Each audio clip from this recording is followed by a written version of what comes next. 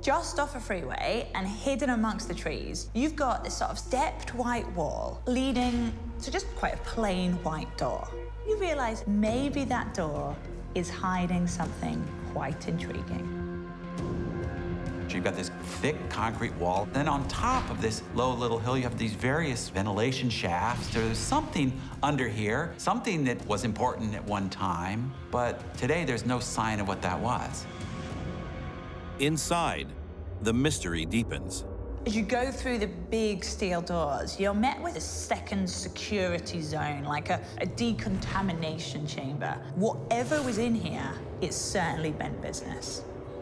One thing that's really striking here is the whole thing is built with these large steel beams. They look strong enough to support a skyscraper or a stadium, and yet all that's above this is just a grassy mound. The level of structural protection here, though, suggests this wasn't all about what was on the outside, but what was once kept on the inside. Just this vast, cavernous chamber that echoes with every footfall and clearly meant to house something really important. What was this place built to hide? And from whom? Located near to the Kennedy Space Center, this site dates to a time when the space race wasn't the only battle being fought, and the threat of mass annihilation back on Earth was very real. This bunker was built in 1967, the height of the Cold War. Florida might not seem like a military center, but it was close to Cuba, which is an area that we always worried might have nuclear weapons. And of course, in the Cuban Missile Crisis, that was all about trying to get Russia to remove nuclear weapons from Cuba.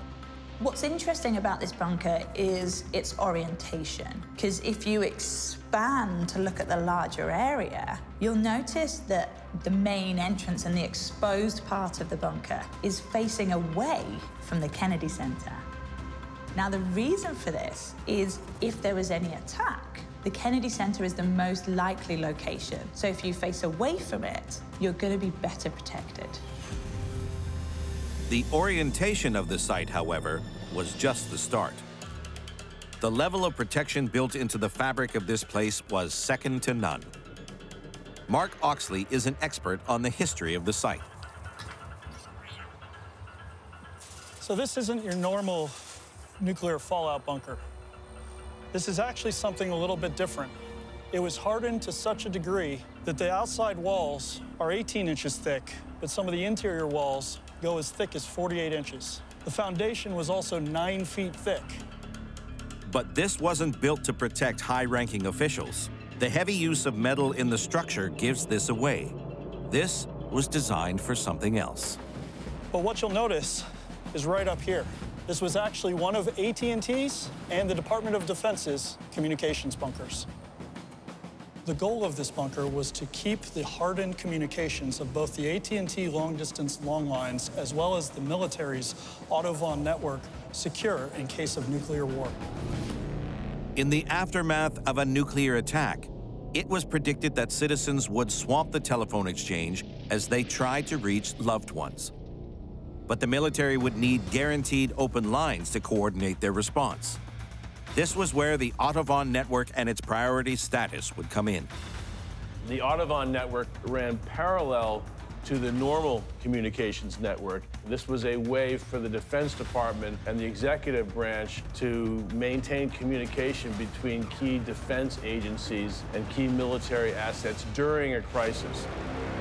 This bunker was one small piece of a much larger puzzle. So there are these bunkers scattered around the United States from coast to coast, and they're all like 75, 100 miles apart in this intricate web around the country. AT&T actually built 3 different kinds of bunkers. One type was full of communications equipment. Another type had power generating equipment. And the third type had microwave equipment. A microwave link can send telephone data across the open air without having to be connected by wires. So you can imagine how that could be very valuable in the aftermath of a war. A nuclear explosion would create an incredibly destructive force sweeping over the land.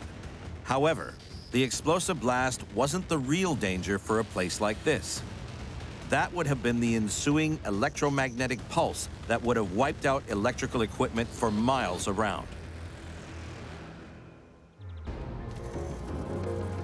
Near the Kennedy Space Center in Florida is a nuclear bunker that once held vital equipment for keeping military lines of communication open in the event of an attack.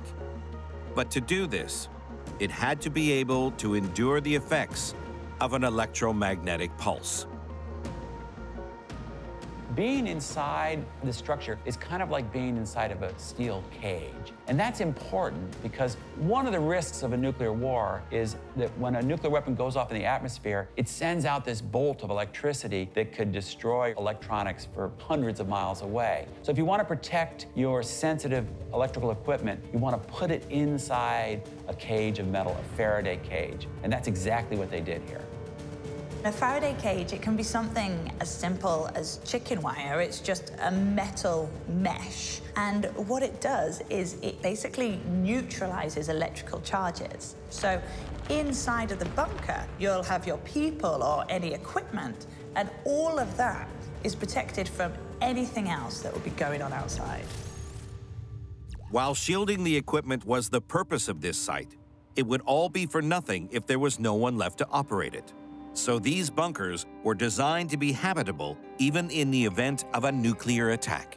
There were large cans of powdered butter, powdered eggs, spaghetti, meat sauce, I mean, all kinds of things. And those were meant to sustain 5 people, 5 workers within this facility for 30 days, 24/7. If an attack happened, they would go into lockdown until they were notified it was safe to go outside. So this is one of the radiation detectors. Basically, these are planted all around the facility, both on top of the facility and below the facility. They were meant to detect gamma radiation. So in case of a nuclear strike or nuclear event in the area, this would basically send a signal to the remote monitoring station and automatically close all the blast doors in the facility and turn the carbon air filtration systems on to ensure that the air quality was preserved inside the facility. Once the blast doors were down, access in and out of the facility was strictly controlled. So if you had entered after a radioactive event, there would be these massive lead-lined doors blocking your entrance into the facility. So what you'd have to do is you would be in your decontamination suit, and you'd be entering what is known as the decontamination shower. This is where you would rinse off all of the radioactive particles that were on you so that you wouldn't be traipsing them into the main clean environment. That was critical to ensure that everybody who was inside stayed alive. Imagine the job that these people were asked to do. You go and you live in this bunker. You're waiting for a nuclear war you desperately hope would never happen. If it did happen, you'd have to wonder, was your family and everyone you know wiped out? Meanwhile, you've got this difficult task to perform, and they were expected to stay on that station and run these communications for up to a month after any potential conflict. Fortunately for the men inside, they never faced such a situation. And in 1979, with a new and improved system being rolled out across the country, the military abandoned these bunkers for good. Today, a new use has been found for this bomb-proof bunker. Mark is calling it back into action. Well, everything today is internet-based. The Internet of Things is everywhere. Everybody relies on their cell phones heavily, GPS navigation. It has to be processed where there's a lot of power and a lot of processors, and that would happen in a data center like this one. Now cleared out, this bunker is being prepped for that next stage of its life as a place to securely store row upon row of servers. And with hacking, climate change, or even nuclear conflict all potential challenges in the future, old or new, it's not the only one of its kind being made ready. This Cold War relic is now being imitated all around the world among America's peer adversaries in order to secure their data from anything that might bring down a vitally important network and compromise the security of the state.